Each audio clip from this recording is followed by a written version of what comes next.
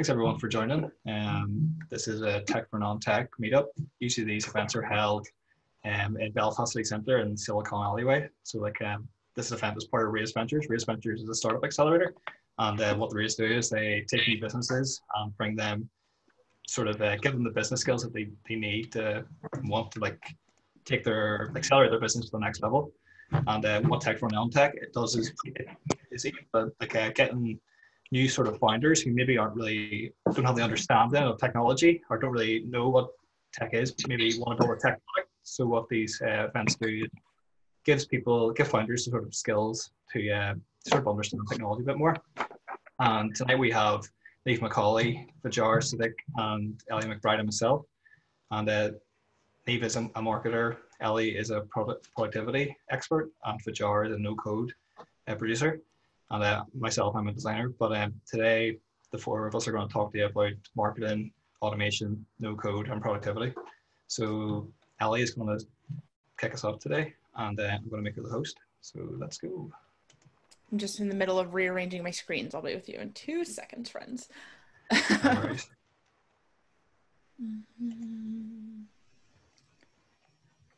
All right. I'm going to move you all over here. I'm not sure. Oh, sorry. All right. And everyone see my slides? We good? Yes, all good. Yes. So this is much, much better.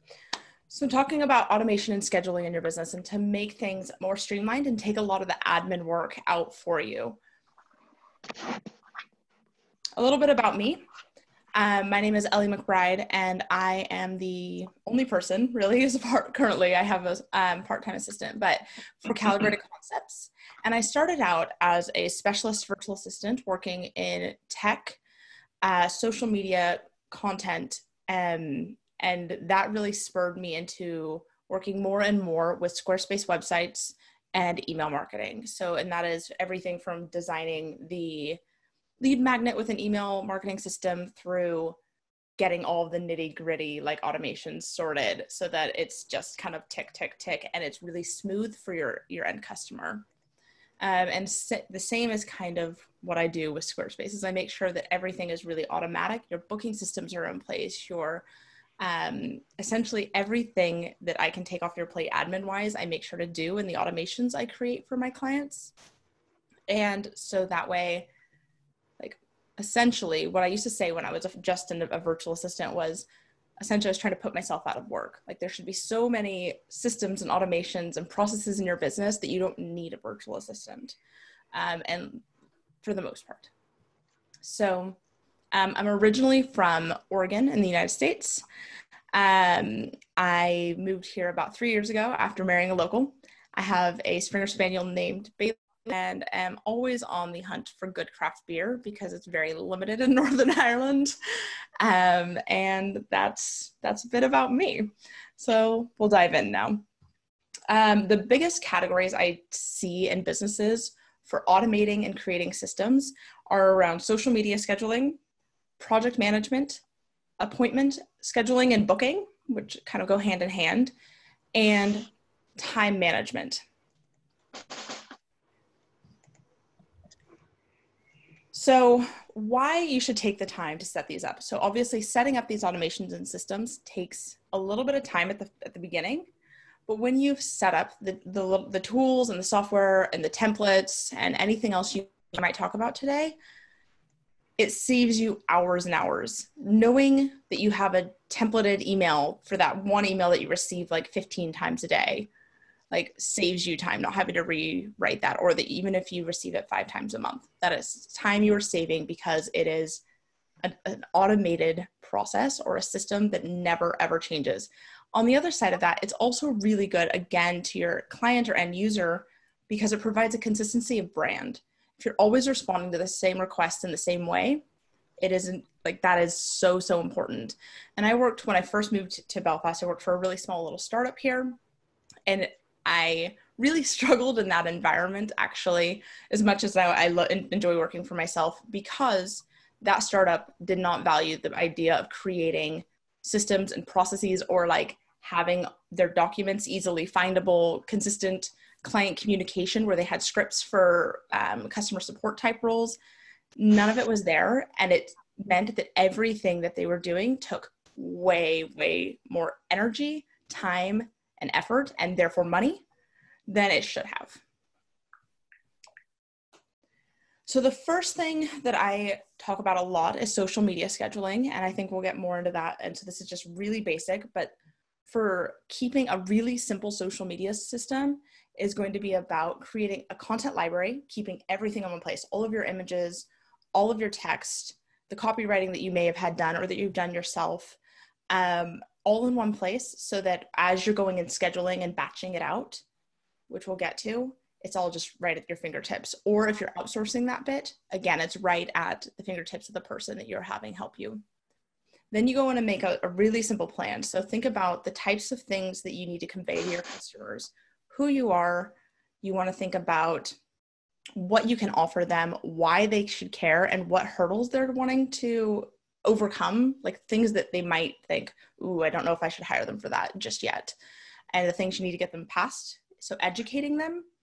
And that's a really, really basic social media like content plan. And then using a social media scheduler. So I write all my social media posts, and I mostly focus on Instagram because that's where I like to hang out personally. That's it. That's my only reason. And I schedule out my Instagram posts between 2 and 4 weeks at a time.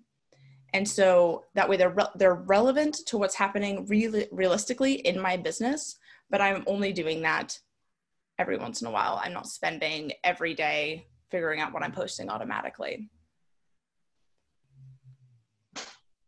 So the next thing is on appointments.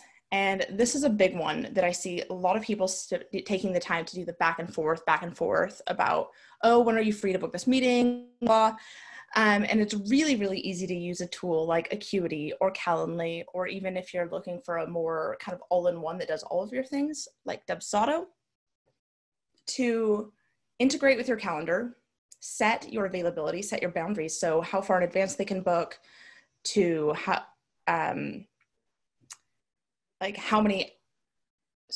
in advance, as in like 30 rolling days, but also how far in advance. So if you only want it, nobody can book more than 3 hours before that appointment window, so that you're not always surprised with these meetings, and those types of things. So setting in your boundaries. Then they also have resources for if you're managing a team. So managing the various types of appointments that other team members may be taking.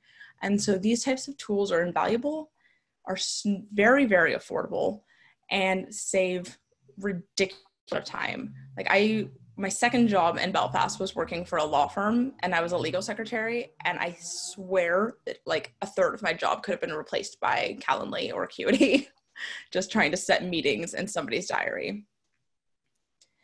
The other benefits these have is that you can put in intake forms, custom reminders. Some of them you can even add in your like terms and conditions.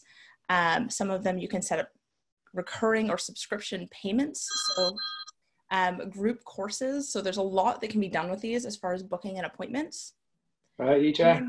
You take those links and then you just share them in the relevant places. They're the button on your website. You can embed them into your website.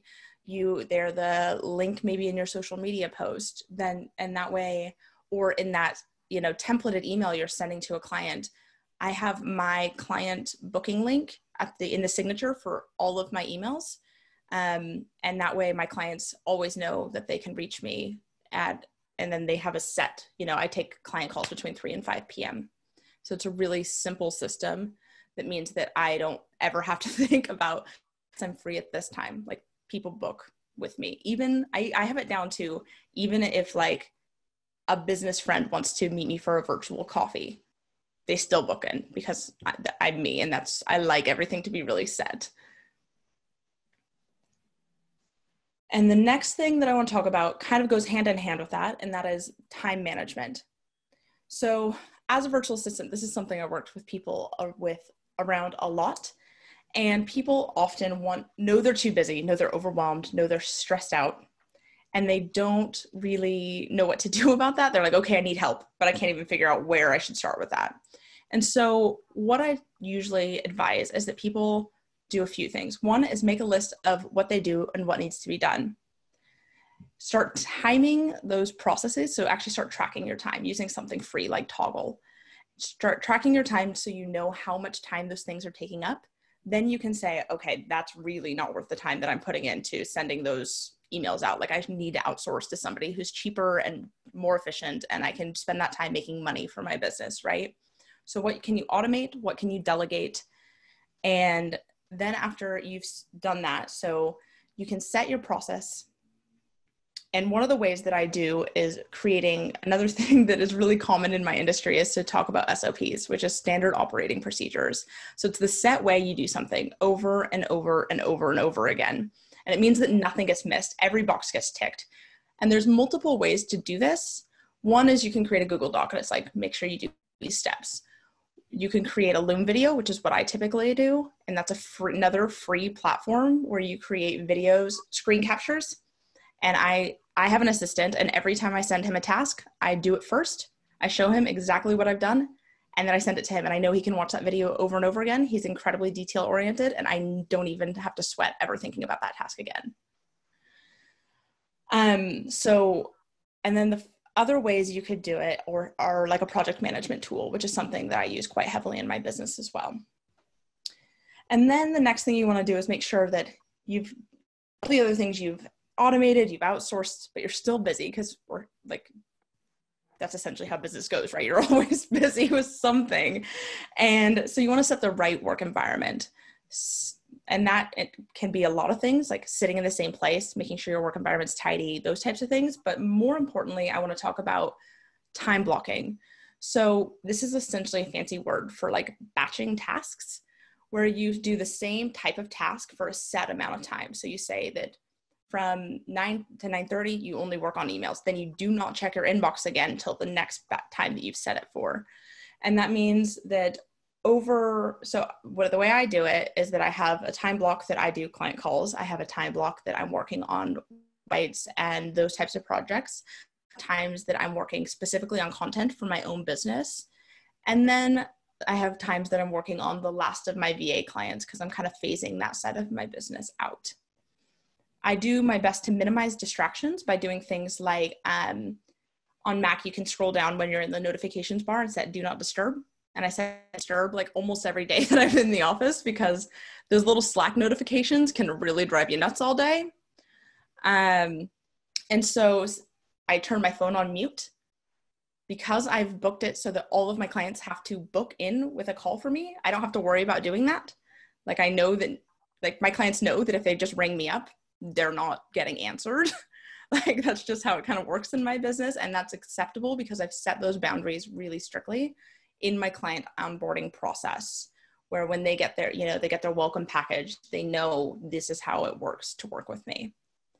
And that's along the setting boundaries. So I set boundaries with each of my clients where they have to, like essentially I track everything in Asana. They know how my payment systems work. They know what my contract is like, and they get all of this really nicely dripped out from the beginning in an email sequence. And this means that there are no questions. I'm not constantly having to hold their hand. I found in the first year of my business, the most draining part was onboarding new clients. And it was because it was the system was over and over again.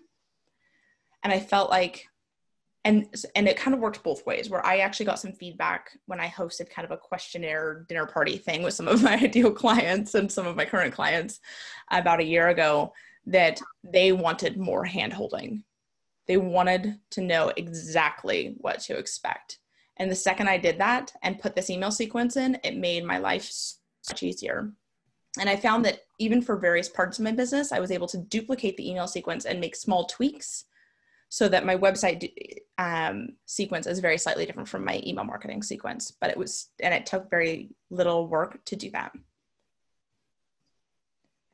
So some of my suggested tools for some of these things, I use Asana for project. Oh, did I miss one? There is no slide on project management for some reason, but I'll just talk about that for a second. Project management in my business, I started out in Trello. I've used Dubsado. I mostly use Asana now. And the reason for that is because I can create a new board for every single client, add them just to that board, and they can see all the tasks that I'm working on. I don't have to constantly provide them with updates for what I'm doing because I just put it in Asana. They can drop documents, comments, tasks back and forth, communication around what we're doing. And then my favorite part, as opposed to other project management tools, is that I have one to-do list. So Asana keeps track of what's happening in all of those boards. And I have one to-do list and can see all of my due dates and what I have to get done that day. And it makes my life way, way better. I will say that if you're there's a range of project management tools, starting from Trello, which is super, super user-friendly, up to like ClickUp, which is like kind of like Asana on crack. But if your project need really heavy duty project management, it is amazing. I've used it with teams with multiple businesses underneath because one of my long-term clients is an online business manager, and she has 7 or 8 businesses underneath, and we all are able to keep track of exactly what's happening every day. So project management tools are so essential because they keep everybody on the same page. And even if you're not working or online at the same time, it makes it really, really easy for everyone to feel like they know what's up. So my last slide is just this, some of my favorite tools for this. Asana is a project management tool. Dubsado is an all-in-one. It handles scheduling, finance, automation, emails, so much in there, and it's not even that expensive, and it's a really good all-in-one. Slack, obviously, most of you will know. Boomerang for Gmail, this is a personal boundary for me. I like to be able to pause my inbox at the night so that if I'm using my laptop for personal use, if I'm watching, if I'm cooking in the kitchen or whatever, I don't see my emails because my personality type, if I see them, I need to action them. So this saves my sanity. Loom is, like I said, great for recording those screen captures and teaching people things. Acuity scheduling is kind of a really good heavy duty scheduler that does a lot so that you can, like I said, do classes, you can do subscription based things. So if you're like a coach or something, or maybe you do consulting, they can book in a 3-month consulting package and it takes the subscription payment and prompts them to schedule a meeting. Calendly is the way more simple version of scheduling. It's the one I use in my business because I don't usually use those subscription packages. And then Zapier is really good for connecting your tools that may not automatically integrate. So that's it for me. I'm gonna stop sharing and pass things back over.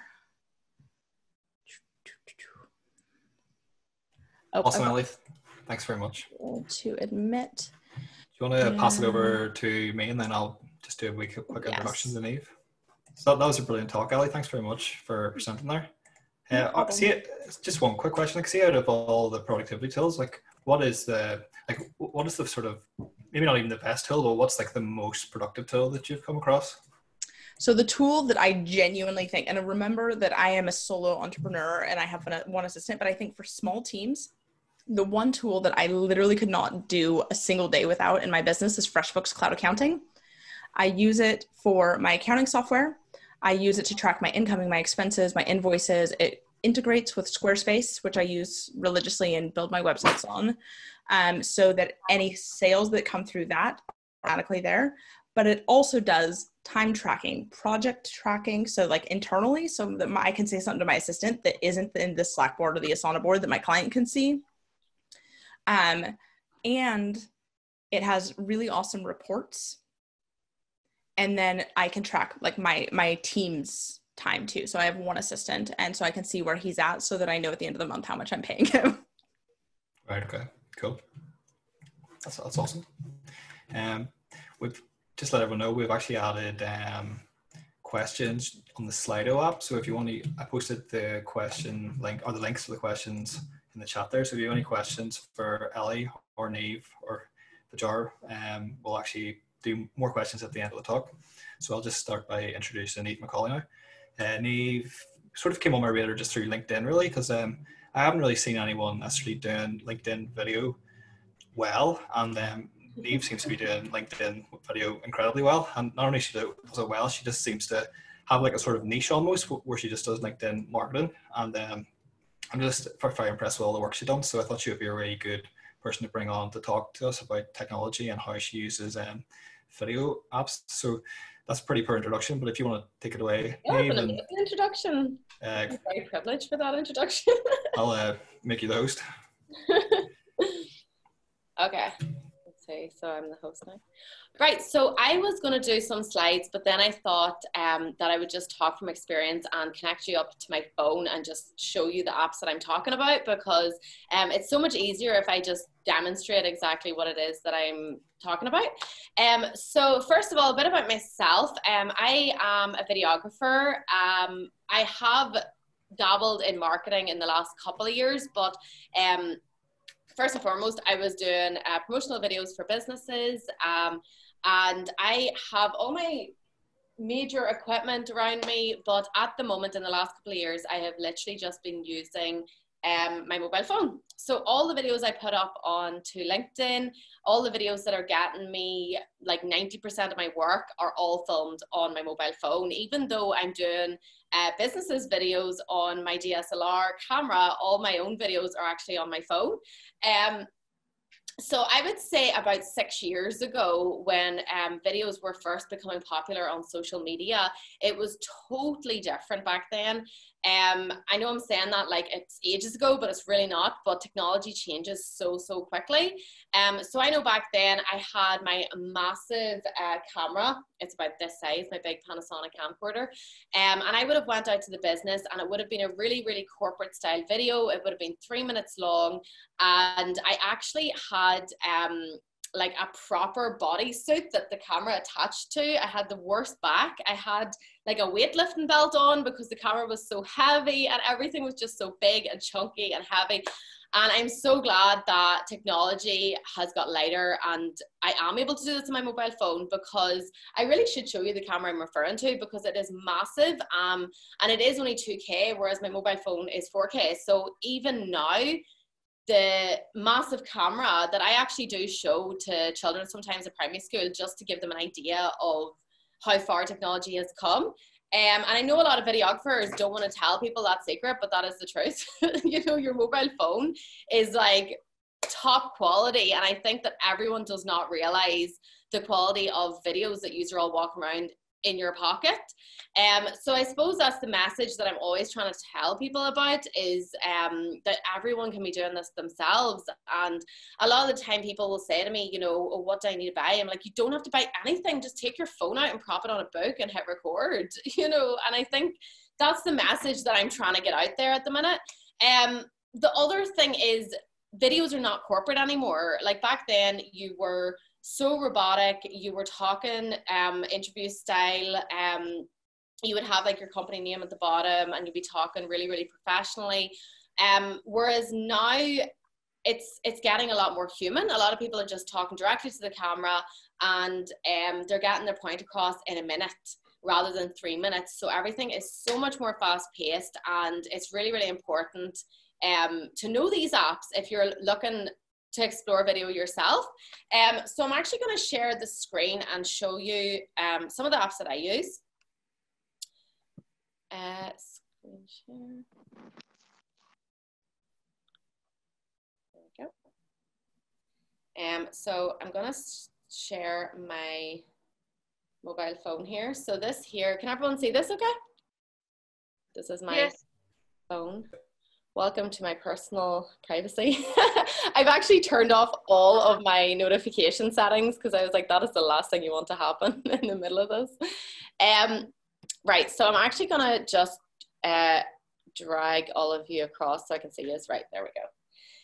Right, by the way, if I sneeze in the middle of this, I noticed that I sneezed a lot over the last, I had to mute myself there because the hay fever is killing me. I have this window open because I'm roasting here. So I'm going to go across here to some of the main apps that I could not live without. It wasn't until lockdown that I really started depending on these apps, because I'll show you over here. This is my 3 screens that I use over here to do a lot of my editing. So I do still do a lot of my editing on Premiere Elements, but in lockdown, I obviously couldn't take all of that back with me to my house. So I really started to get attached to these apps. So the first one I'm going to talk about is Filmora Go, which is this one here. I'll just click into it here. So Famorgo is one that I got really familiar with, especially in lockdown. And I almost forced myself to learn it off by heart because it was my main editing tool. So I'm going to go into one of these videos. This is one that I did quite recently. I've noticed that because out of handiness, I've just started using the apps instead of elements now because it is so easy when you learn how to do it. So for example, in this video here, this is just me talking away to the camera. So I'm just going to show you the main things that if any of you is looking to do your own videos, I noticed that I was doing a lot of webinars on video confidence because a lot of people want to do it, but they're really, really scared to take that first step. So I know that I can tell you all these tools, I can tell you how to edit and tell you how to film, but really it's kind of the confidence has to come from you to go and do it. So first of all, if you can see along the bottom here, you've loads of different options here of trimming your videos and putting them together. So the thing that I find really handy about this is 80% of the most engaging videos on the internet right now are square. And as you can see, I have cropped this into square. So it's the little canvas button at the bottom that has you choose what you want it to be in. So you can have it in landscape. I always put it in a portrait for the likes of Instagram and stories and IGTV. But square is the one I would recommend for everyone to use. And this is the silliest reason ever, but the reason that square is so engaging is because when people are scrolling on their phones, they don't have to turn their phone sideways. And just that tiny hand movement has people watch less videos in any other format. So I would recommend square. I notice myself, if I have it in square, it gets so much more engagement. So the reason that I love this app and what we're talking about today with no code is it is so good for the likes of text. Now I know putting text into videos 6 years ago, a lot of the time I would have had to have downloaded the text, embedded the text into the video. If I was using After Effects, there was a lot of different things I had to do to animate the text. Whereas in a way, this kind of sickens me how easy this is because it was so hard a couple of years ago to do this. So the little text button here, it literally gives you the options that I can type in anything I want. So say if I type in text and then I type in hey. So I have the word hey here. I can put this anywhere in the screen. So I'll put hey up here. And the thing that I love about this is, oh, hold on, where'd it go? Okay. You can change the font color to whatever color you want. You can change the font type. There's loads of different font types. These apps are getting better and better every year. They're giving way more font options. So say if I make the font bold. The other thing that I find brilliant about this app, which is something that a lot of apps don't have, is the border option. Borders are so important, especially if you're putting it on top of a moving video. You have to be able to see the text. So what I usually do is I'll make the border just that little bit bigger so that you can see it. And it gives you so many other options. You can use shadows, you can have animation, you can have the text flying in the middle of you talking. And this app's so easy for deciding whereabouts you want to actually put the text. So yeah, this is really, really good for putting in the person's name or the subject matter. So if you can see, I'm talking about video confidence here. This is me giving off about people comparing themselves to other people. And then it's good because it means that when you're talking about a certain subject, you can put exactly what you're talking about at the bottom. I usually talk about tips and then I have tip 1 at the bottom, tip 2 at the bottom. And it has options of filters, it has options of music. And the other thing that is really good about this is a lot of people will say to me, you know, when I'm hitting record, my finger goes up and, you know, how do I cut that out? So this is really good for if you have a mistake, you can hit split and you can just delete it. Or the other option you can do is you can just pull this in and cut out the part that you don't want. Now, I know I'm running through this as fast as I can, but it's just to show you everything that this app is capable of. Any videos I have done over the last year has been using some sort of app, but this is definitely my favorite one at the moment. Now, as you can see, there's loads of different apps you can use out there. InShot's another one that's really good. It's quite similar. InShot is good for Instagram purely because I prefer it. This is a video I did of which character I was picking in lockdown. So this is me picking my lockdown character. Now, this video I had filmed in portrait because it is a TikTok. So when I wanted to put it into square, I was able to go to the canvas, and it meant that I like that it puts like 2 blurred images at either side. So it means that it is still square. It still reads as square. And you're still going to get the reach as if it's square, even though it's a portrait video within a square frame. So this is why framing is a lot more important than people think. With this one, you can still add text, you can add filters, and you can add in loads of different things. I think the more text and the more things you have within a video, the more engaging it's going to be. And the more likely people are going to stay and watch to see what you're talking about.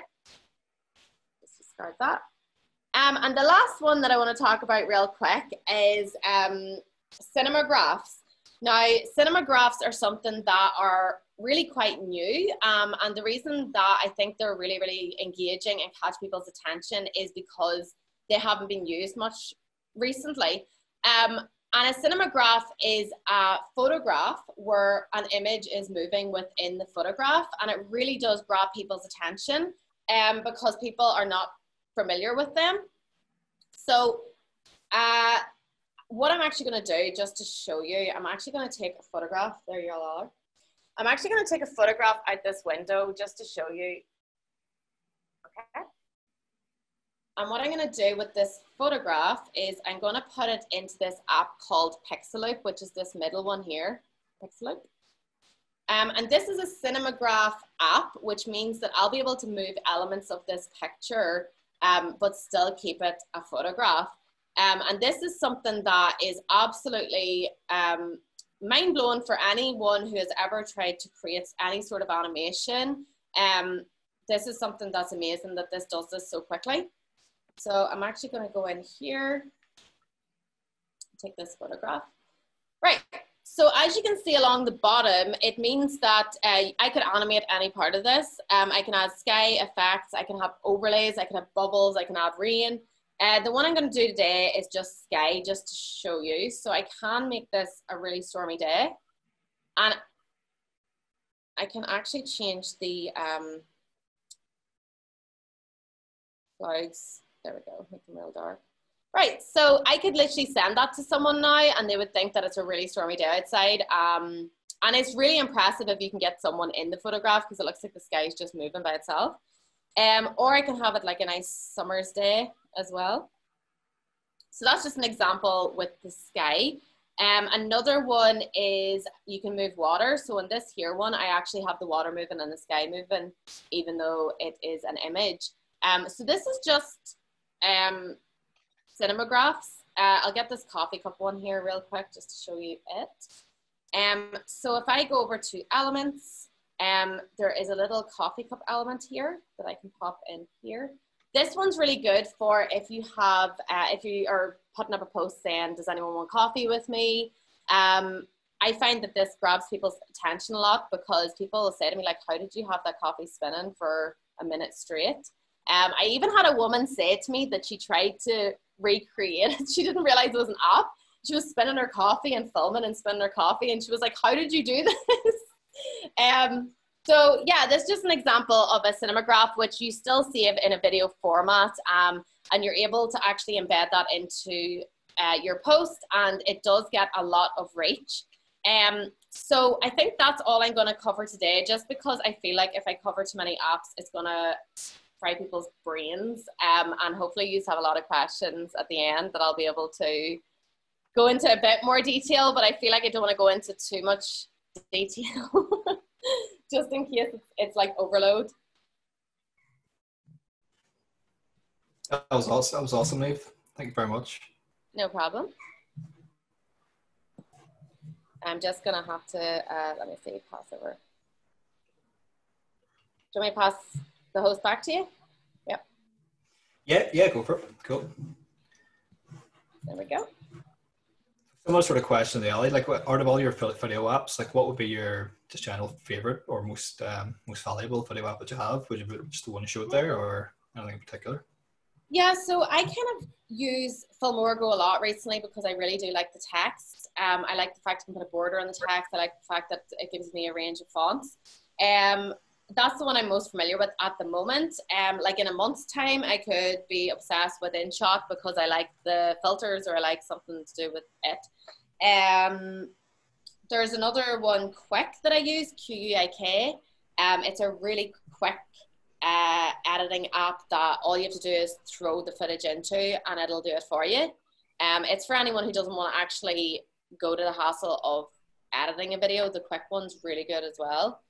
I suppose it depends on my mood. I have like a ridiculous amount of apps. But yeah, or then some days I just want to sit at my computer and edit it on Elements. But a lot of the time recently, it has been just using apps out of handiness, really. Do they work with all video file types? Yeah, so it's just any apps that I've shown you here is with any sort of phone. I don't like being biased when it comes to phones, so you can use it on Android, Apple phones. And when you film it on your phone, you just put it straight into the app directly from your phone album. And I think the other thing, because I know someone's probably going to ask you this, how do you get footage from your computer onto your phone? You can WhatsApp it. WhatsApp Web's really good for, I WhatsApp my sister like a ton of footage on WhatsApp Web, and then I just save it on WhatsApp. She's tortured with me. Yeah, that's a great tip. I actually use that all the time for WhatsApp. The other sort of productivity thing with WhatsApp is like, you didn't realize if you click on info whenever you're in a group chat, you can actually click on info and then click on links and click on media and then see all the links that have been posted in the chat room. So it means you can just browse all your videos and links all from one group chat, which is a great feature. But see, Fajar has landed in. Hey, Fajar, man, how are you going? I'll do my talk now, and then I'll actually make Fajar go last because he's joining us so late. But he's awesome to have us here. Fajar it's very early in the morning. Fajar right now, I think he's about 2 in the morning or something. Or what? Unmute yourself and say hello, man. Hey, what's up, guys? How's it going? Hello from Singapore. Hi.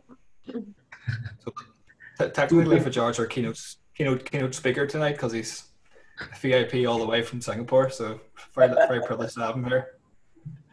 But I'll kick off now, and then you okay to go last, Fajar? Is that cool? Yeah, it's cool. You can start. Sure, dude. I will start. So let me choose. Okay, dokes. Can everyone see my screen now? Yeah. Can everyone see Safari open? Not my whole desktop. Cool. Okay, so I wanted to. This whole sort of talk that I'm talking about is going to be focused around no code and startups and the maker scene, and touching a bit on community. And whenever you think about startups and the maker community, there's one guy who always comes to my head, and it's this guy called Peter Levels, and he started this. He sort of started the 12 and 12 project thing that was going along for a while, where people would do a monthly project every single month. The reason why he did this because he thought as a creative, he realized that creatives are like they're really good at starting stuff, and they love starting stuff, and they have all this energy, but they're not very good at finishing stuff. So as a creative, he thought he would challenge himself to do 12 projects in 12 months, and he decided to call it 12 projects or 12 startups in 12 months, and he got a bit of flack for it. But what he did was he launched 12 apps in 12 months, and one of those apps was called Nomad List, and that's generating 20K a month now. So it's doing quite well. But that's not the main reason why I wanted to talk about Peter. One of the main reasons I want to talk about him is because he came up with this quote last year, and he said, in the future, writing actual code will be like a pro DSLR camera, and no code will be like using a smartphone camera. So what he was saying is, like, if you think about how people use smartphones today and how you can sort of become a photographer or a videographer, and you can use like the tools like Niamh just showed us there. You can actually make really professional stuff really fast and really easy with sort of a bit of training, a bit of knowledge on how to use your phone. So what Peter was saying is like, if you want to get into no code within a couple of years, you're going to be able to do it like people use digital SLRs, but with a smartphone. Just to sort of showcase that sort of thing. If you look what Apple posted, like shot on your iPhone, like all these photos are actually shot on iPhone, and like they just look like, if you could say to someone like 10, 20 years ago, probably even 5 years ago, or even now, like that these photos were shot on a phone, like they're absolutely amazing. So that sort of showcases like what you can do on a phone. So if you can imagine that concept where if you are building websites on a phone and they are at the quality of like Apple photography or phone photography, that's what we're going to be at for the next couple of years. But one of the other things Peter touched on was whenever you think about SLRs, you think about the complexity inside the device and all the accessories it has and the lenses and the battery pack and the microphone and everything.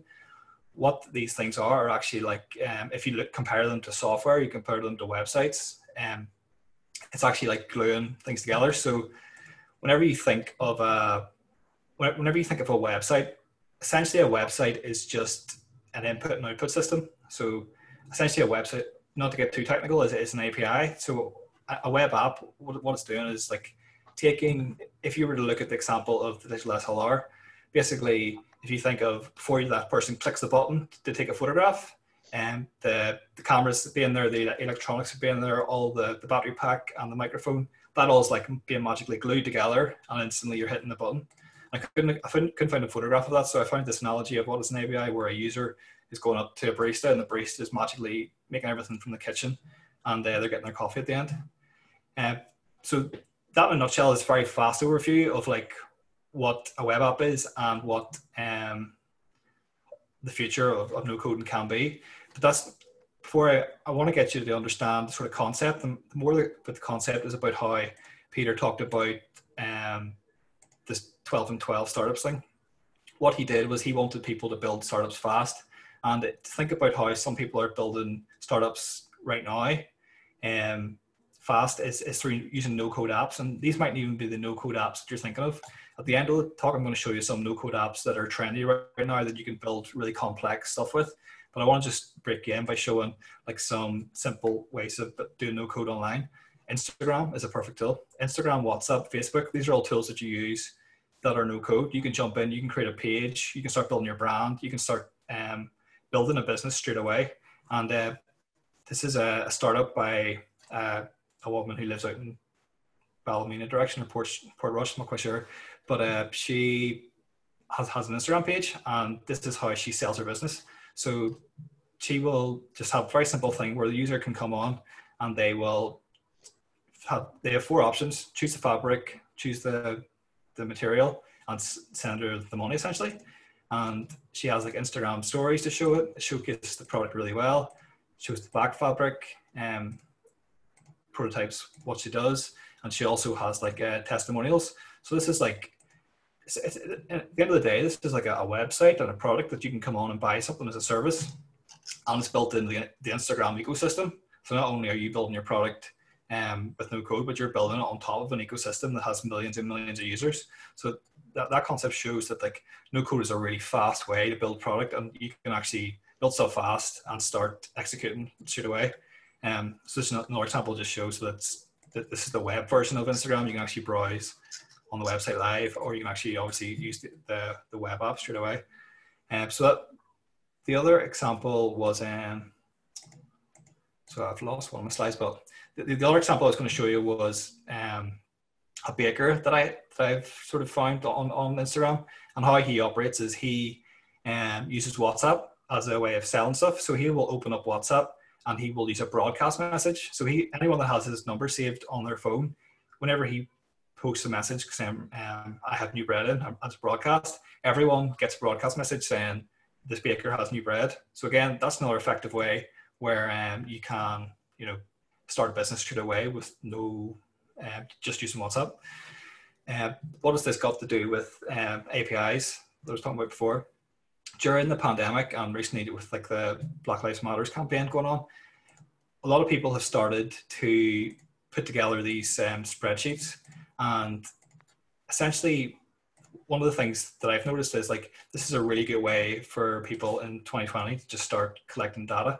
And what you can do with this is all just like created data that's been put together. You can go in and browse it, but what you can actually do is connect that to an API on your web app, and you can essentially piece that all together to some sort of web app.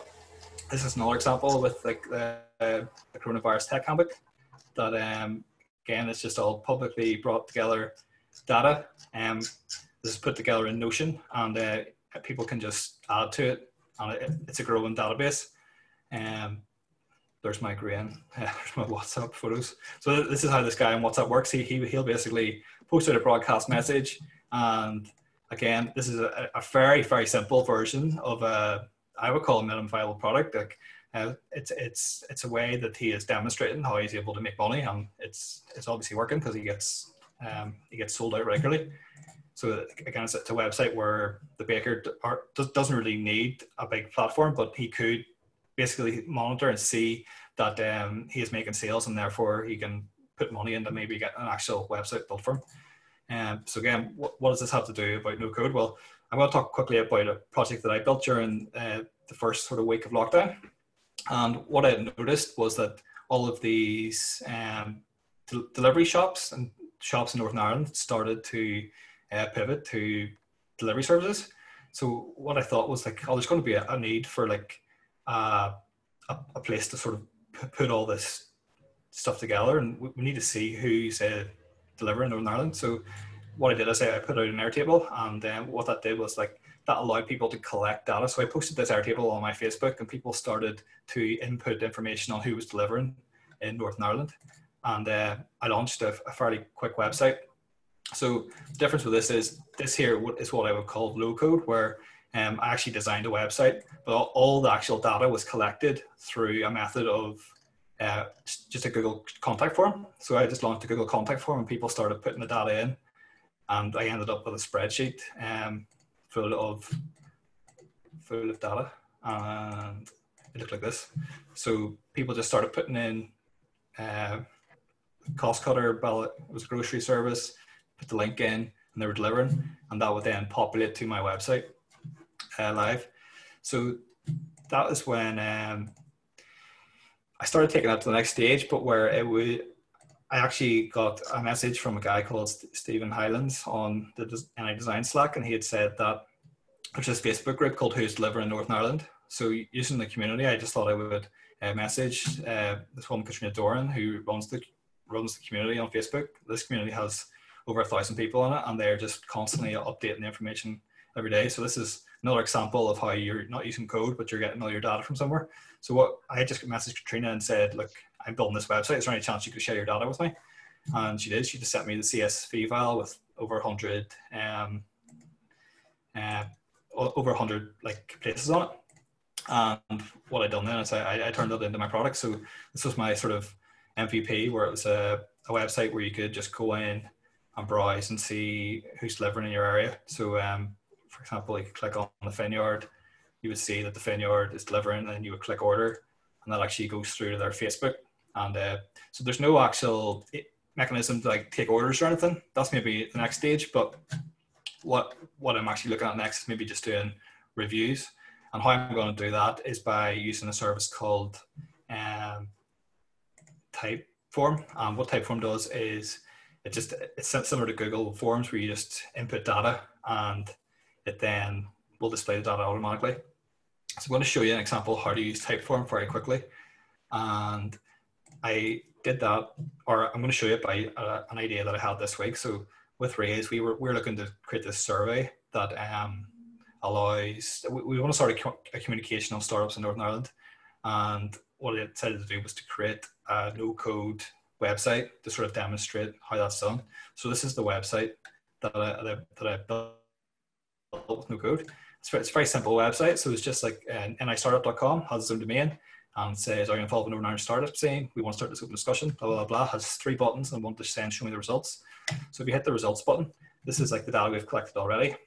But say you're just new and you want to start get involved, you would click start the survey, and then you're just starting to fill out this information. Saying who you are, what sort of stage you're at, what sort of sector you're in. I'm not biotech. Then we wanted to collect postcodes because we didn't want to collect too much sensitive data, but we wanted to maybe see where that person was. So we want to maybe like set a location on like a map to say there's so many startups in this area. We would then collect their email address, and we would then see if we wanted to add their marketing. Everyone loves marketing, so why would you say no? And then you add your first names for personalization. Have you heard of any of these startup programs? Just some personal data that we want to like maybe collect ourselves. And then this is directly for Raise, so we can see like what sort of business foundations would you like to hear about. So this sort of, again, is us being able to get information from the startups that are in Northern Ireland already, and we can hear from them. So that's then submitted, and brilliant. And then now, if I was to refresh this, then invisible buildings should be added to this, show me the results. Yeah, so there I've been added. So basically anyone can now come in and add data to our website straight away. And I'll show you quickly how this was set up, because it's very easy. So it's set up using a website called card.co, and card.co is a website by an indie maker called, I think his name's AJ. I'm not 100% sure his name, but it's very simple and it's very affordable. I think it's something like £9 a year, and you can get like 3 websites or something. $19 a year, and you get like a couple of websites you can build for free or for $19.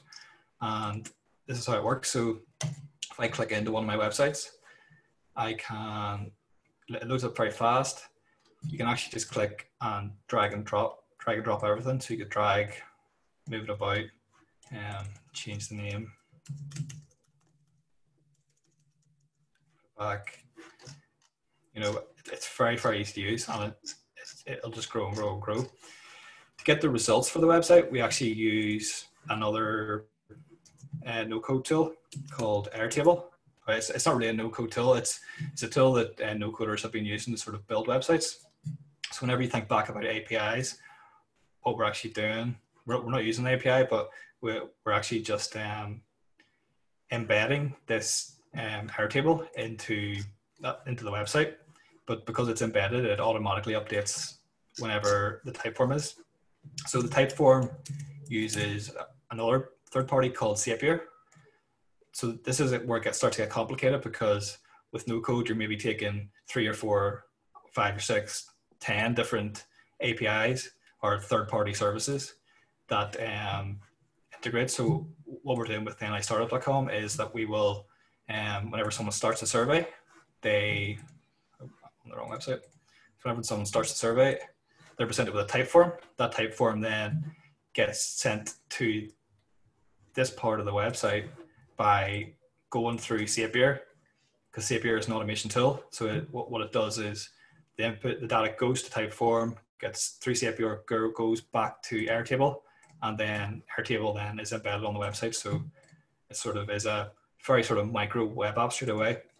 The next stage of this app is to, got to click on that one. So the next stage of this app is to just sort of build on the startups here. So you can see we've got logos in. These 3 startups are logos that are on the Raise program already. So they automatically got their logos added by me just to sort of promote them for the crack. But the rest of them that have no logos have been user submitted. So the next stage is to email all these companies and just say, what's your logo? What's your description? What's your website? And then that's where, from there, we're going to keep sort of the conversation going. But again, that will be done just through MailChimp, which is another third party. We'll then email everyone an email. They will get the information, and then it will automatically go through Zapier and upload it to the website. So this is another, so that's Airtable, and then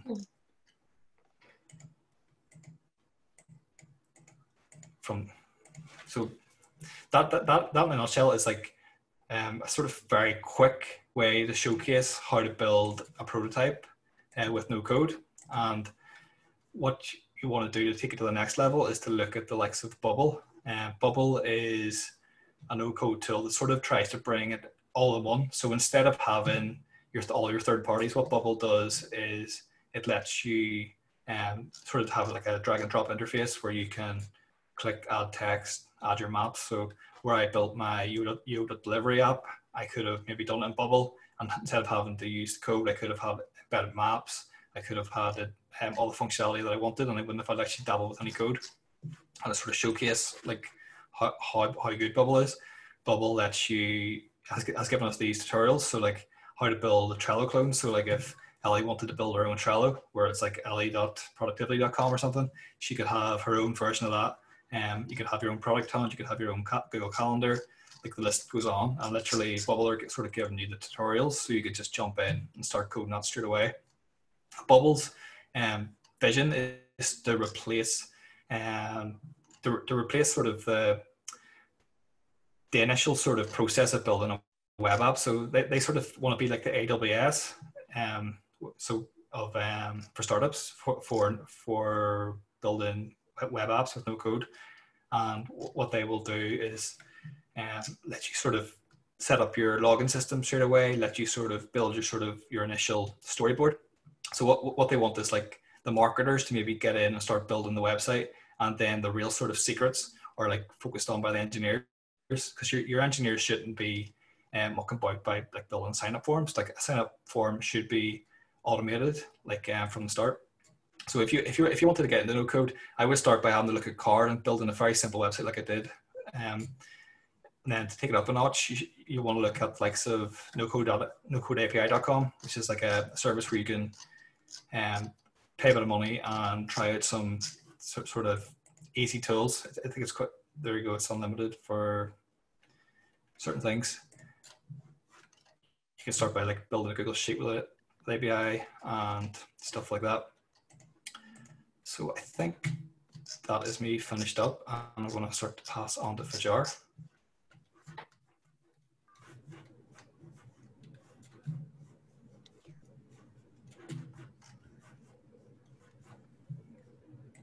So Fajar, I'm going to make you the host now. Oh, thank you. Thank you, David. So I'll introduce Fajar while he's setting up.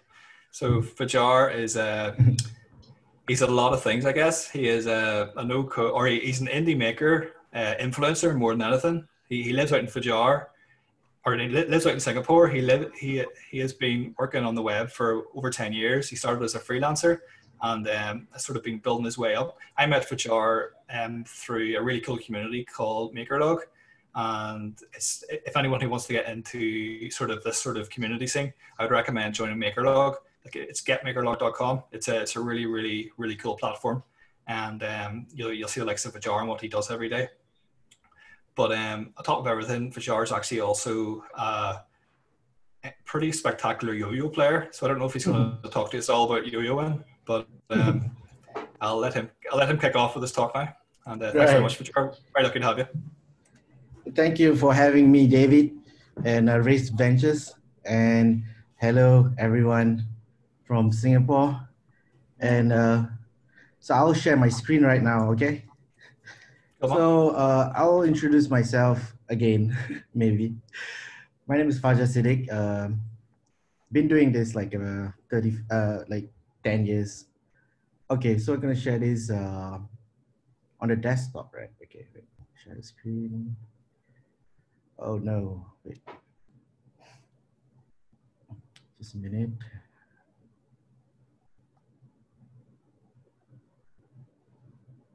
Can you hear me? All right, here we go. See you, man. Awesome. Awesome. Can you hear me loud and clear? Right. So this is my presentation that I prepared a slide, just using a PowerPoint. So I'm still an entrepreneur, in the maker, influencer, producer, professional player for more than 20 years. Been playing yo-yo, and a digital nomad, something got to do with my lifestyle thingy, travel and work, and a designer and a developer myself. So basically it's just me, my laptop, paying bills and buying me coffee. So this topic today is tech for non-tech. Thank you, Race Ventures, for putting this together. So building automation, community and no code. So first of all, I would like to share you about Jamstack. If any one of you know about Jamstack, so Jamstack is JavaScript, APIs, and markup. So I really like one thing about Jamstack is that I use one of these hosting services called netlify.com. So you can put this together via the GitHub and create a redirects, and you can put whatever slash, whatever names or short URL link to share easily. And you can do that really quickly without building any website pages, because building website pages takes time. So next I'm gonna go to growing your audience. So I built this very friendly community on Telegram. It's a diversity group, people from all different sorts of background, religious background, different race, and it's everywhere part of the world. And it's really great to see everybody's shipping and launching, helping them to actually to start their side projects and build their MVPs, and also launch, and also earning their first dollar. So next, I will share you more about open startups, sharing metrics and stories. So this is a very cool software or website I use. It's by Simple Analytics. So it's basically, it's privacy friendly, and data is always encrypted, and you can always see, you know, how many views did you get, and you can share this publicly online instead of using Google Analytics or maybe like Fathom. So next, we'll share you more about tipping culture. You know, we as creators or makers, or you know, sometimes we don't do like full-time work, or like maybe we don't do something. We want to do something that's small, so we want to help each other to grow. Sometimes, you know, we have this culture. I don't know about people in Europe or in Ireland. Do they give like tipping, like, you know, buy a coffee for somebody else? But this is putting everything online digitally. So it's similar, something like Patreon, but this it works with Stripe and PayPal as well. So it shares your earnings, your visitors, your supporters. So you can go to buymecoffee.com for this one, and it's really useful. So I use this for tipping culture. And then there's a website called Indie Hackers, where you can actually share your Stripe revenue. So this is how actually I grow from my tipping culture of what I'm doing. So hitting my revenue for monthly recurring, and this data is verified by Stripe. You can just go on indiehackers.com, create a profile, and add your product, and as well as your Stripe if you want to share. So this is more about open startup. The next is, I think David shared with you about MakerLop. So shipping in public. I think the culture here is about shipping public. Like, you know, a lot of people share a lot of stuff, what they do. So usually they share on like Instagram stories or Facebook, like, hey, I'm going to build this, I'm going to build that. So probably there's some other task that you want to do, which is more smaller and more micro, but it's public, but it's being shared by the like-minded people. So that this community is called MakerLop. And most of them are developers, but as soon as MakerLop has grown since year 2018, there's a lot of different background join this community. People who wants to learn how to code, people who knows about no code, people who are doing video content, people who are probably just a new founder, or someone who just learning perhaps. So they log their tasks, and everybody can see their tasks, and you can praise them and comment, and so on and so forth. So next is like, I'm going to share you more about using MakerLop, but with the webhooks. So on the github.com itself, you can actually upload the webhooks, not upload. What I meant is just add the webhook. So how do you add that? Is just create a product on MakerLop, and then you can just, these are some of the products that I'm working on right now. It's on progress, and some of it is like my company, and some of it is like my micro startups, which means side project. And then this is the integration of the webhook. So each time I update my GitHub, I commit something on github.com. So the task will automatically lock on the MakerLop. So you can either log your task from Telegram or from the GitHub itself. Okay. So this is more about automation stuff. So next, I'm going to share you more about product launching. I think everybody knows what's Product Hunt. It's really interesting. So I started join Product Hunt as a community member, just a user, you know, like in 2016. But I didn't really use it because I think it's just like people publish in website or some apps. But after a while, in 2018, I got started to be active, and in 2019, I became I was selected. I got an email from Ryan Hoover, and they actually, they wanted me to be the influencer for founder.club, which is by Product Hunt. And you actually can use my domain, this link, fajarcity.com/founderclub, to get a 50% off first year. There's so many stuff, like a lot of things you can get really cheap, like the softwares and so much stuff. You can just go to the link that I give you. You can fill up the form. So you get 50% off first year. So this is the influencer thingy. And then next is just this digital nomad lifestyle. I've been traveling and working remotely with just my laptop, with just a Wi-Fi, and just somewhere, a nice place to just have a mango juice or probably a coffee, working in Starbucks or working somewhere with Wi-Fi in public. So this is like more of a culture thing where, in the future is like of remote working is here. So a lot of people, they want to have like work-life balance because they want to balance their mental health. They want to have like meeting other people, people from different parts of the world, and they want to travel and see nature as well. So this is a very good place. You can sign up, made by Peter Levels.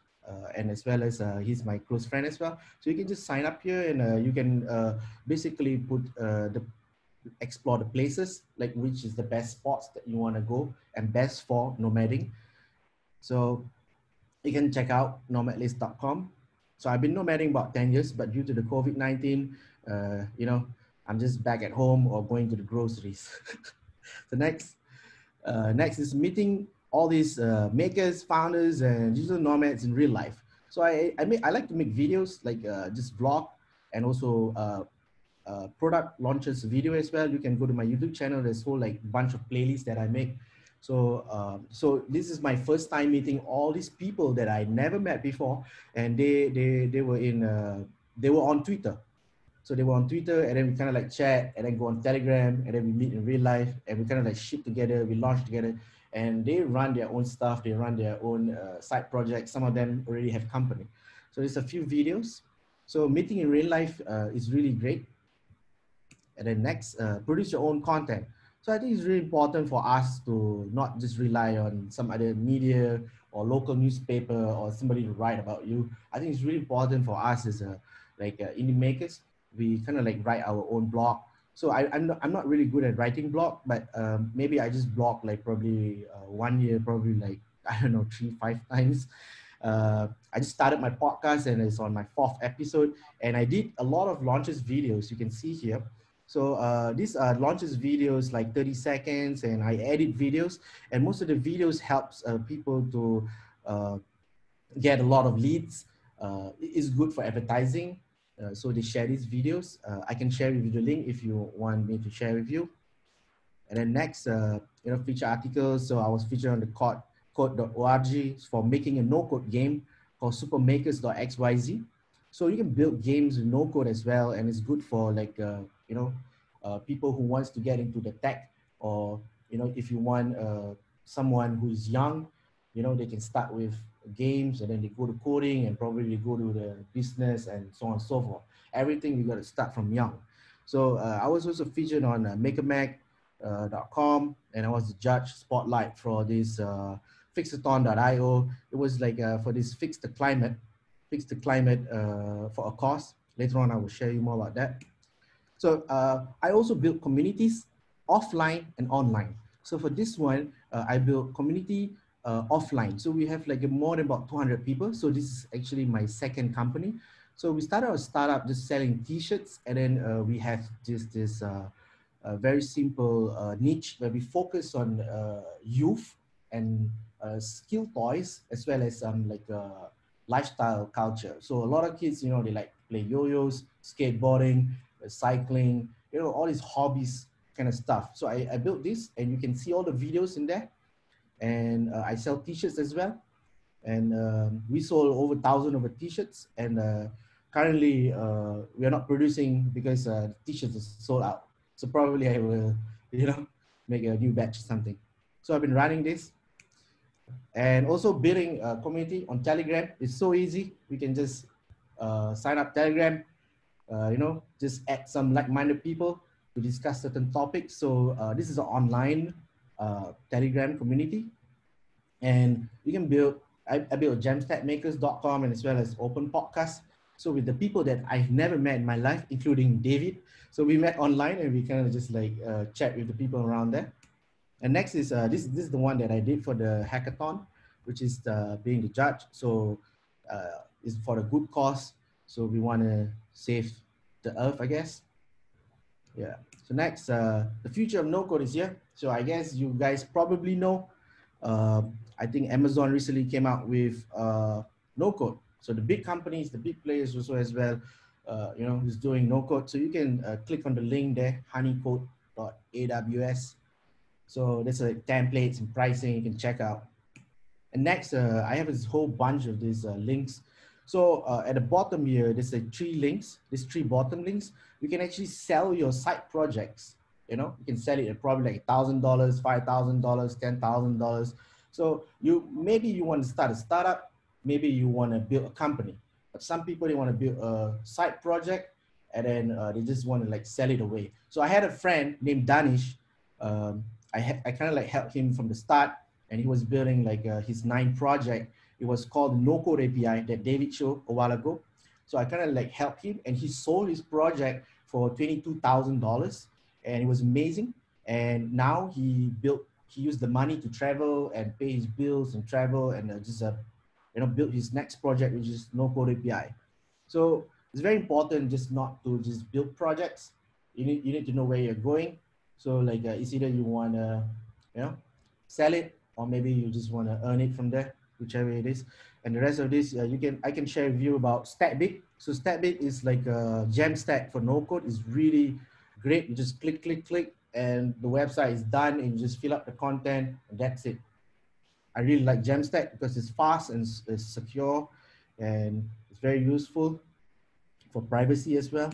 So next, I have a whole bunch of like a list of no-code tools. If you want, I have gathered this link, and together inside here, there's a whole bunch. You just click and everything is in there in the Airtable.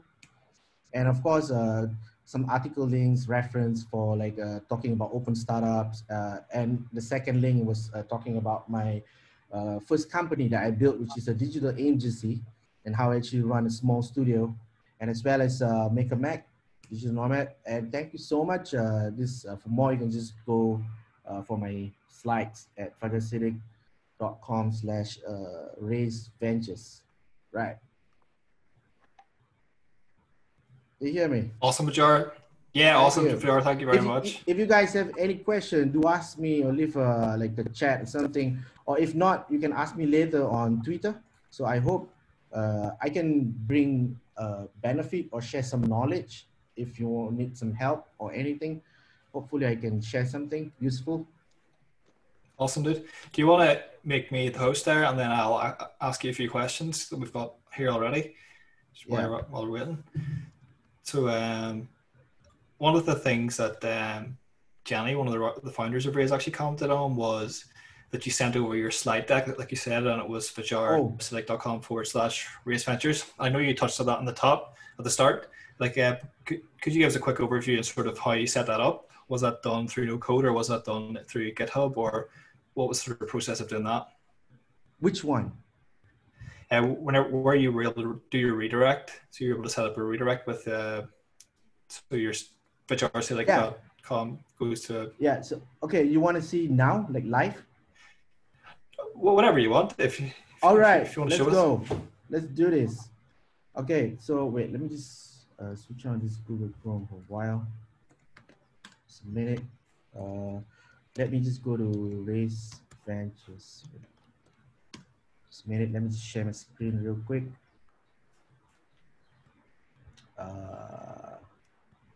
Wait. Okay. Okay, here you go. So, okay, right now, wait, what's the Raise Ventures website? Okay. For example, I want to share this link, right? Can you see my screen now? You can, right? Yep. Yep. Okay, so let's say I want to go to this this link, but this, you know, you see this link, this short URL is really long up here, right? It's really long. So what I do is just I just cut that link and I go to my GitHub repository, the website, and I just create a file here called _redirects. Okay, just click that one. And what I do next is just a minute. And I click this one and I will just edit this file and just scroll down and just go down here. And I just put raise ventures event. Okay, just copy paste and you just like have a space between here and that's it, done. And what you need to do next is just make the commit changes. Okay, so you need to go to Netlify because I'm using Netlify to host this my website. Let me just do this real quick. So I just click here and just clear cache and deploy. So let it load for a while. The Netlify is working on. Just a minute, probably the internet. What it's doing is actually quite fast. There you go, it's done already. Right. Yeah, because I have some other stuff here. Okay, once it's done, they will just say the site is live. So what you need to do now is just go to any like empty, you know, just right here at the top part here and just put raise ventures event, right? So you want to share this link to everybody on internet, but then you press enter and boom. And it goes to raise venture events. See, you can do this as short URL and you can redirect as many whatever you want. So I think it's really useful, you know, because people doesn't want to see like bit.ly or some short URL company. I don't want to have those brand. I want my own domain brand. You know what I mean? So yeah. So if you have any questions, please ask me. Yeah. Cool. By the way, everyone, feel free to unmute your mics and jump in and ask questions. Yeah, just jump in, just like switch on the mics and probably ask me some questions. Oh, you want to see me play yo-yo? Of course, we definitely want to see you play yo-yo. Yeah, show us. Okay, I'm just gonna show you real quick. So this is 1A.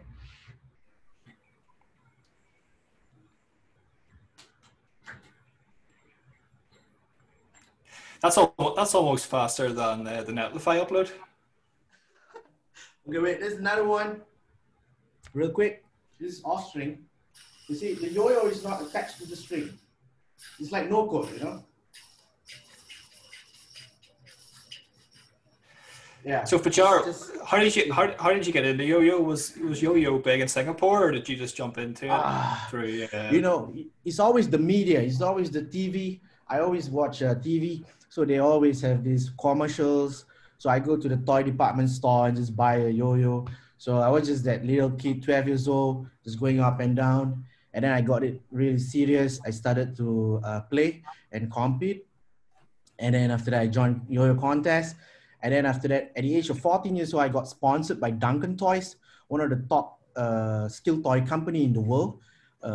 They are a very huge company. They are everywhere in the part of the world. Duncan Toys, you can just go to the website, yo-yo.com. And I've been sponsored for 14 years and I've been playing yo-yo for 20 years. And I travel to other countries to judge and also manage a community. So this is something for my hobby. And how do I get paid is basically I do shows and pretty much about it. Yeah. Do you think you got into like community by being in the yo-yo community? Is that how you sort of transferred from learning as part of that sort of, like in Northern Ireland here, we have quite a good sort of indie rock scene or like rock and roll scene. So like my experience through like learning about campaigns and social media was through like that type of thing. So pretty much I started out with this community called myspace.com. So there was this whole bunch of indie creators and music, people share music. So I was like joining the forum and discussion. And the next thing, I went for a meetup in the town area part of Singapore. And there was like people in the band, people playing punk rock music, hardcore metal, and then people playing some other songs. And then I got into like doing silkscreen printing t-shirt. That's how I got started with graphic design. And then from there, I was very much involved with like socialize myself. So I learned about community. And then from there, it just go naturally. So you just kind of like join and then you just like mix around yourself and ask questions. I think it's very important to ask questions and always to learn from other people as quickly as possible and see and also make a lot of mistakes, because I've done so many mistakes in whatever I do. So you just practice till perfect, I guess. Yeah. I've got a question here for Ellie. Like, Ellie, what is the best way to hire a VA or virtual assistant? So I actually used to, I'm going to pop it into the chat here. I used to have a free resource on my website about this back when I was advertising VA services. So I'm just going to give that to everyone here. But my number one recommendation is to get a referral, because if you're getting a referral from about a VA that you like know from somebody else, you're going to trust and know that VA is going to do a better job for you than if you're just picking somebody on off Fiverr or Upwork or something. That said, I got my VA off Upwork. He's amazing. So popping that file in now. And then I saw, sorry. Well, it didn't let me click and drag it. So I'm having to go through the longer route, but it should be there for everyone. We got it now. That's awesome. Thank you very much. Yeah. And there was a question I saw for Niamh here, I think. So any advice for startups recording virtual pitches? Pitches are a bit different. Is it like pitching to... So like, so one of the things we, like, for example, we did last week, we organized an event called the Remote Raise where we had about 8 startups, I think, pitching at the one time, and they would just sort of pitch for investment. So basically they would have a slide deck, and traditionally it would be done on a stage. The startup founder would be on the stage, They would have their PowerPoint behind them, and they would sort of say, this is my startup, I want this much equity, and please give me your money, essentially.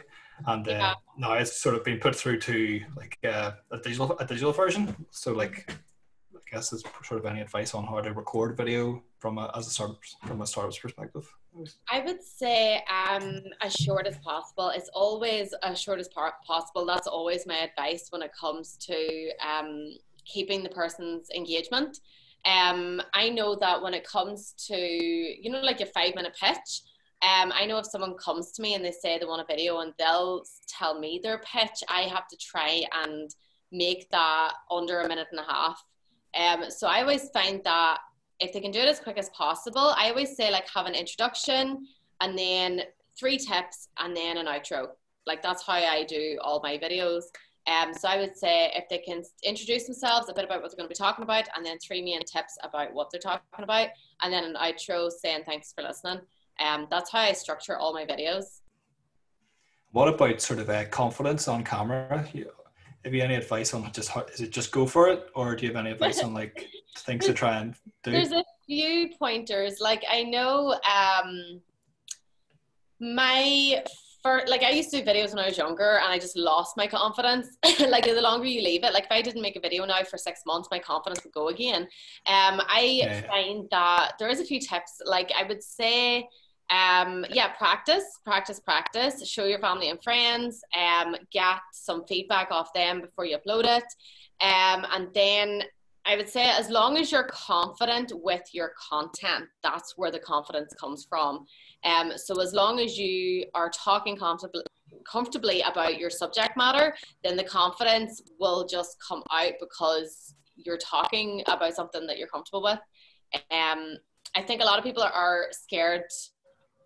It's just knowing that nobody is scared of the camera. Nobody is scared of the camera. You're scared of how you're going to be perceived on the other end of the camera. So I think once you face that, because a lot of people always say they're scared of cameras, but you're not scared of the actual camera itself. Like, you're scared of people.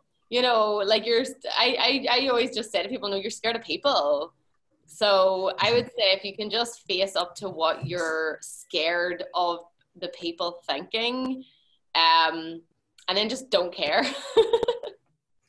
I think I'm at the stage where, but at the same time, if you're comfortable with the platform, like I'm comfortable with LinkedIn because I have barely any family or friends on it. Like if I took the same videos and put them on Facebook, I would be extremely uncomfortable.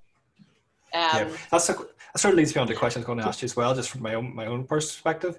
Like, what is it about LinkedIn that you like? Is it because you sort of, or you're just a more professional version of yourself that's you're doing, or is there something magical there that we're? Yeah, there is something magical there. It is like they always talk about LinkedIn family, but it's really strange. I do feel like I have built up like a lot of brothers and sisters, a lot of parents, a lot of cousins, you know, like I feel like everyone talks to me like they're related to me. Like, it's so friendly, it's so supportive.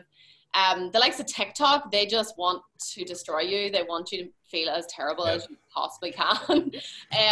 But I just feel like it's a very encouraging platform. They're all there to help you. They're all there to support you. And if you're open and honest on the platform and say it's your first time, they will just love you to pieces.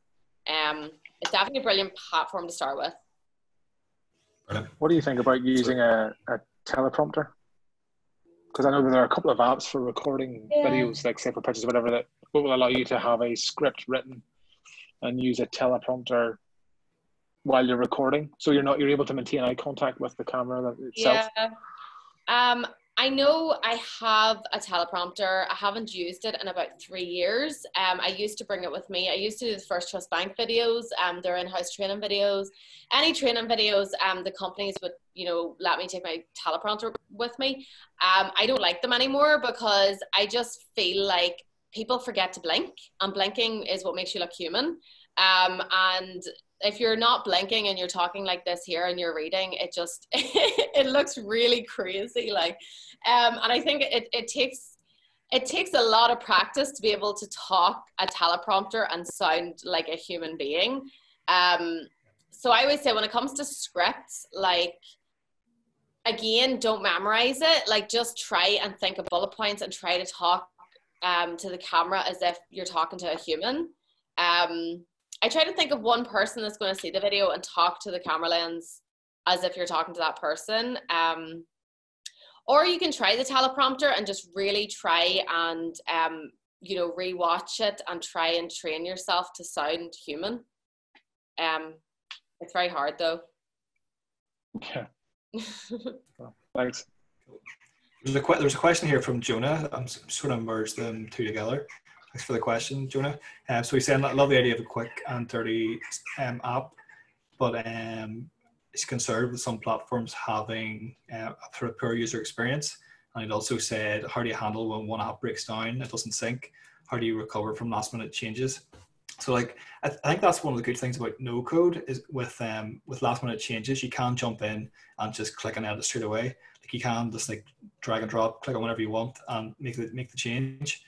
In terms of the UX experience, like, I think the UX experience for the no-code apps are actually quite good. For the likes of that card website, it's effectively using a template that has sort of been built, like, and they have tested the user experience from their side of things quite well.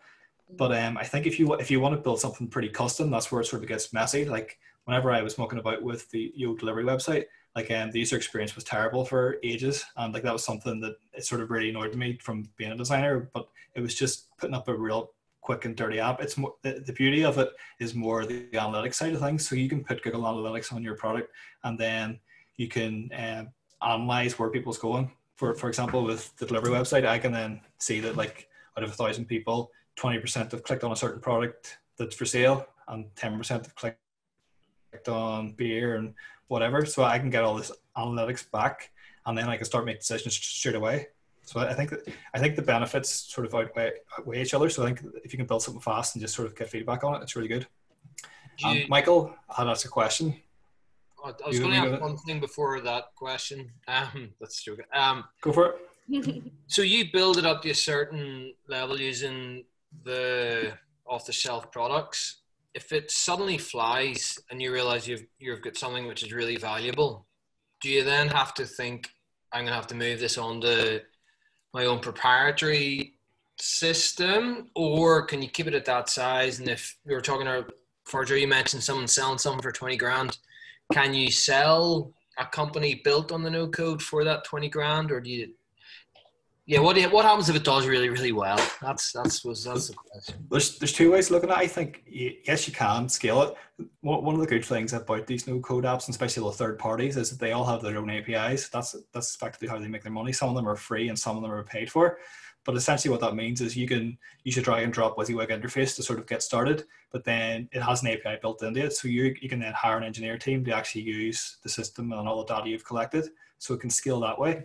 For selling it, it depends on what the person's buying. I suppose if they're buying the intellectual property of what's being built, then you need to look into the terms and services of what you've actually signed up for. So that's where it can get complicated. And I'm not a lawyer, so I don't really know about that type of thing. But yeah. It's why it's always important at the end of the day to read the terms of service. But I think at the end of the day, the beauty is that you're actually building a network and a community. So what people are actually going to buy for is actually this product that you've built, which is the community and the vibes on it and what people are doing on it. And that's what's for sale. Like they'll buy that and then they can do whatever they want with it.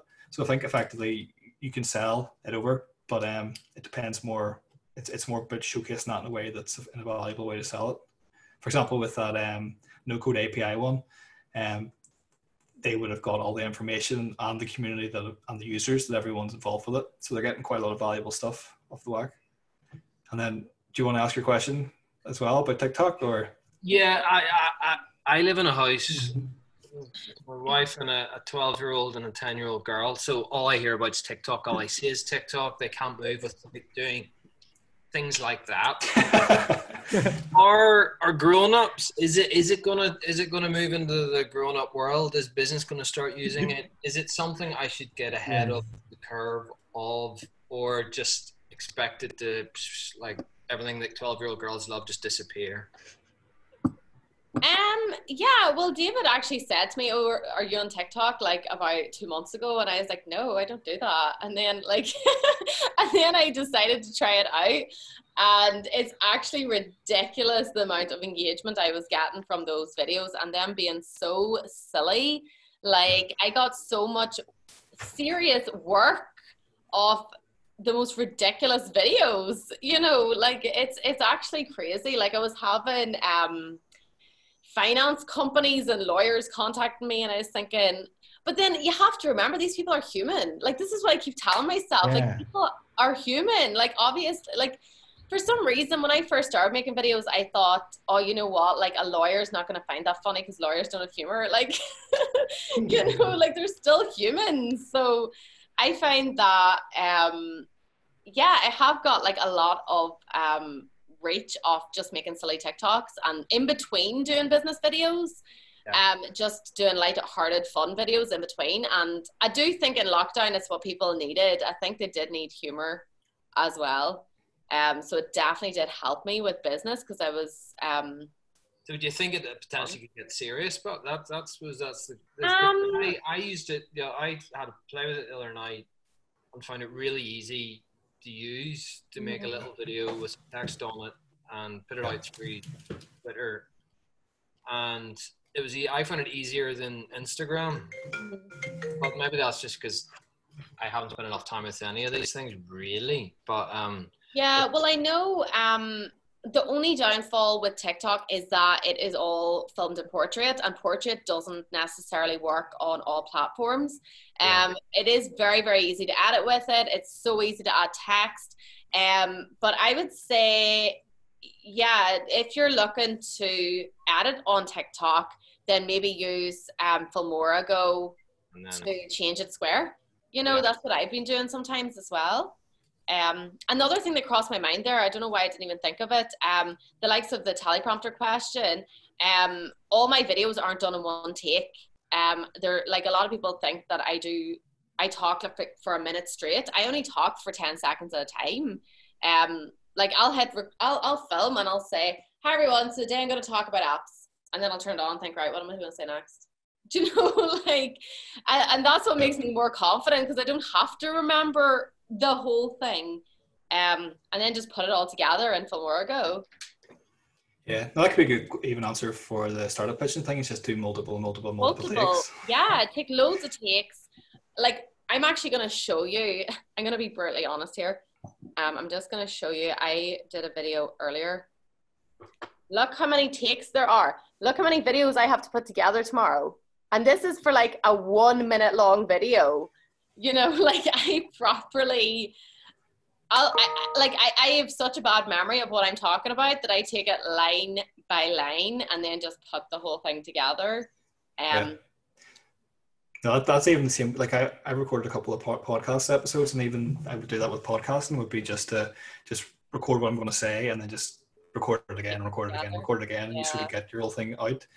But it'd be interesting to hear Fajar's perspective on TikTok as well. But I think it's one of the cool things about TikTok is even to use it as a link funneling system, because you can actually, if we were to make 30 TikTok videos over the next 30 days or even the next 2 weeks, like the amount of people that are going to see that is massive. And then they can click through, and they can just click through your website, and you can actually just get loads of people to go onto your website just through TikTok videos. But the other thing about TikTok, just while we're on the topic, I'm not popular on the platform. Like my video, I had one video that got like 10 views, and then I put it on LinkedIn and it got 30,000. So again, it depends on the platform that you're going to share the TikTok video on. Yeah, I think it's the algorithm is hard to tell as well. I think TikTok can just go viral straight away, or if you've somehow hacked the algorithm like you have, Niamh, on LinkedIn, it can just go viral on LinkedIn too. But Fajar, what is your perspective on TikTok from a Singapore view? Is it big? Is it big in Singapore or? Yeah. Even most of the TikTok videos here, they have verified accounts. So probably they work with the Ministry of Infocoms back in Singapore. So even like families, parents doing videos, and even like what she said, you know, we are all humans. So I think TikTok is really great, but if you want to like get some engagement, some like views and probably some followers, which not on TikTok platform, but download the video and upload probably on some other social media platform, and probably you get some engagement over there, and probably, you know, you will have some response from there. But apart from just being TikTok, I think it's all about creating content, you know. So like as for me, I created my own content. I'm gonna drop the link here real quick. I just launched videos, and I did this for like people who wants to do, like launch videos. So I think launch videos is really great for people who wants to do like, you know, they want to share their products or anything about their business. So I have a whole bunch of videos that I actually edited. So maybe if you want to watch, maybe I can share here real quick. Just a minute.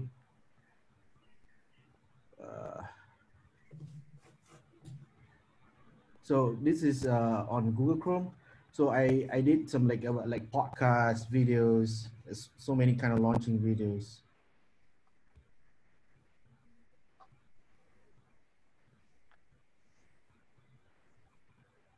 Just wait, I guess it's loading.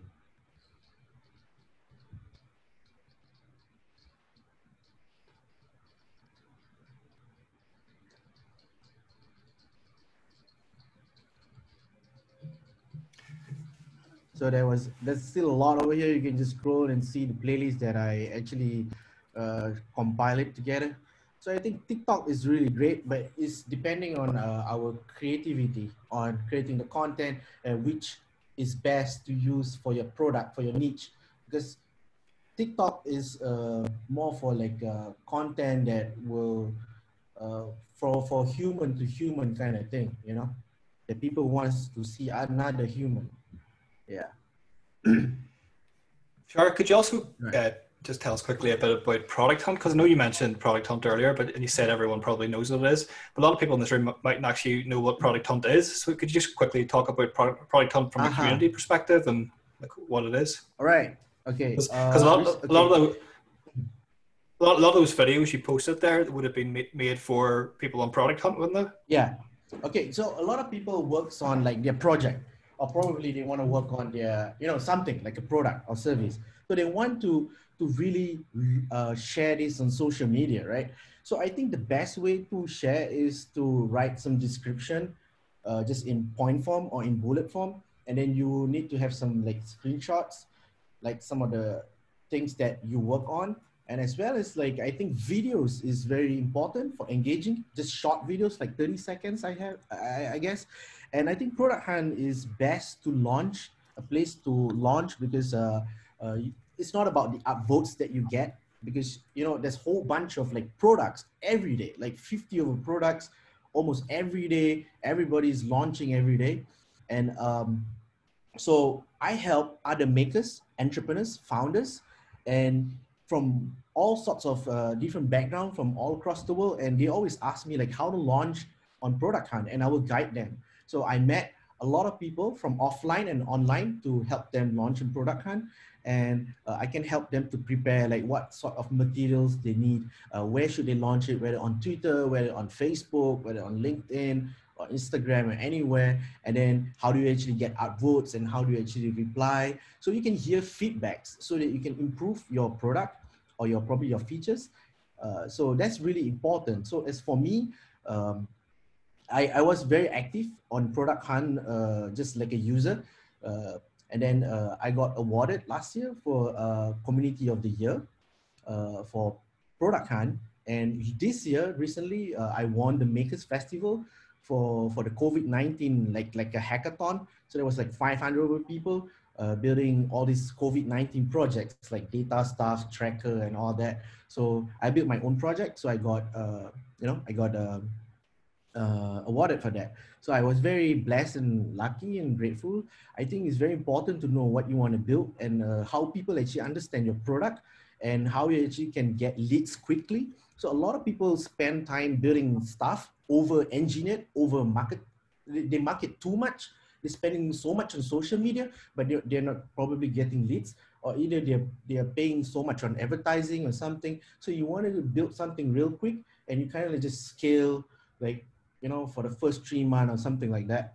So Product Hunt is really a good platform, and you can see other people's product as well, and you can learn really quickly. And there's so many tools. There's so many tools that you want to see or probably use, and you can just search like, for podcasts, or probably for Mac app, or probably Windows app, or probably teleprompter or something, or probably like a video conferencing. So there's so many products that you can get by searching on Google. So it's on Google, you probably get the best one because people are paying for advertising, right? But on Product Hunt, you get the best product because it's being voted by people who likes their product, and as well as the good products that curated and recommended by Product Hunt team itself. So you can go to producthunt.com.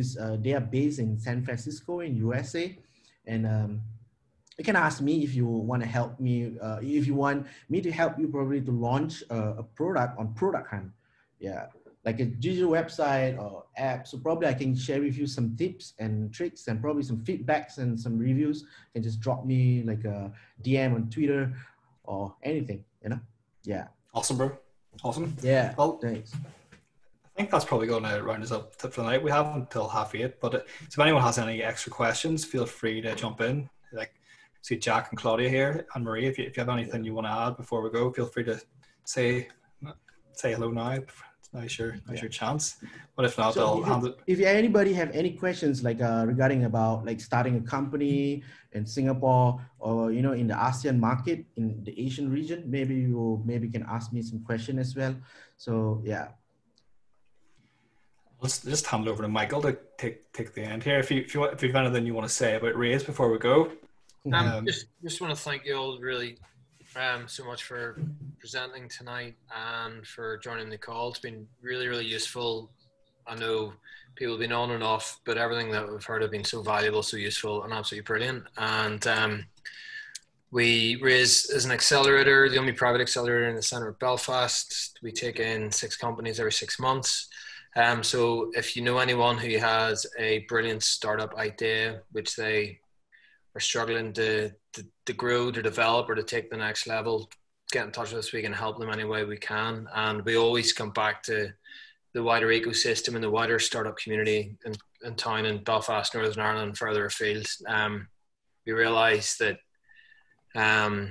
like we've got 6 companies starting quite soon, and 3 of them are from outside of Northern Ireland. So we reach far and wide, and if we could have our first participant coming in from Asia, it would be absolutely brilliant.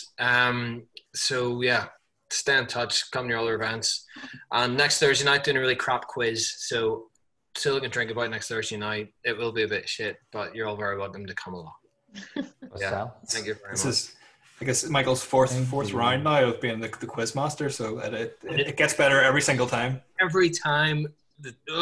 Anyway. Yeah, he has a particularly really cool round where he records his record player, and he gets to show you his great taste of record music or of music. So that's my favorite round. David, we're running out of 1980s hits. That's the problem. That's sadly where the record collection ended around 1989. So we're running out. But hopefully next week, so the Oxfam will be open. You can get down and maybe check out, see what's available. But again, just awesome to everyone. Thank you so much, Niamh and Elle and Fajar. Thanks very much, Fajar, for tuning in. I know it's very early in the morning for you. You're all brilliant, and thanks everyone for sticking with us tonight. That was great. It's been incredibly warm here and humid in Northern Ireland, so you're doing well. I'm going to end it now. So see you later. Thank you very much. Bye-bye. Thank you so much. Yeah, it was brilliant. Bye. And this.